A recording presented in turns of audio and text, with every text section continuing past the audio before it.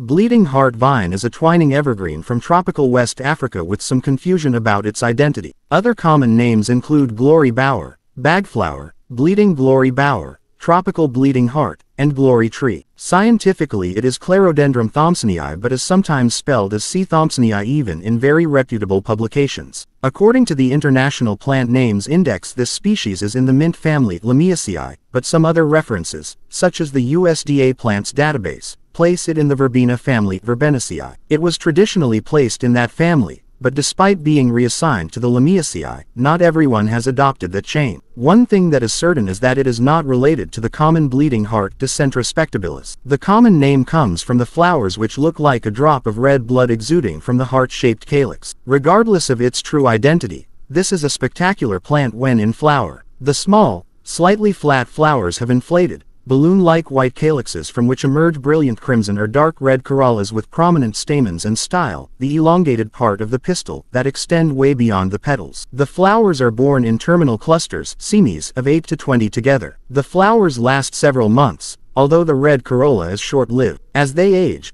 the flowers turn from white to pale pink or lavender, then eventually become tan as they dry up. It will bloom most of the year given sufficient light and warmth but is most prolific in summer. If pollinated, the flowers will produce fruits.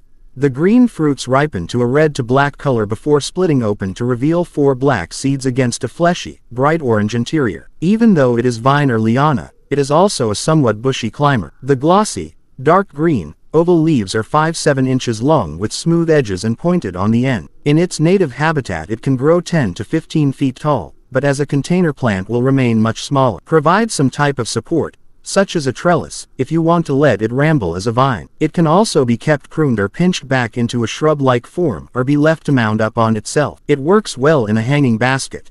It is a vigorous grower when provided with sufficient water and fertilizer. This plant needs direct sun in order to bloom well. A sunny window may be sufficient if you don't move the container outdoors for the season. Water and fertilize regularly when actively growing. Use a rich but well-drained potting medium and keep moist but not wet. Since C. thompsonii blooms on new growth, it is best to cut the plant back after blooming. Thin out old overcrowded shoots and any other far-reaching growth to keep the vine in bounds. Don't be afraid to prune severely. Bleeding heart vine has few pests but mealybugs and spider mites can occasionally be problems. Although it is root hardy to zone 9, it really is a tropical plant and does need protection from freezing. If grown outdoors, move inside when temperatures fall below 45 F. When temperatures are cool enough even indoors, the plant will shed its leaves. New leaves will resprout from the roots or what looks like dead wood in spring. If it does go dormant in the winter, withhold water until the new growth starts, water just enough to keep the soil from drying out and don't fertilize. Bleeding heart vine is easy to propagate by cuttings or serpentine layering. Semi-ripe tip cuttings taken in late spring or late summer can be rooted in water or moist sand or other medium. Roots should appear in about 2 weeks. Seeds can also be planted in spring. There are only a few cultivars of this species.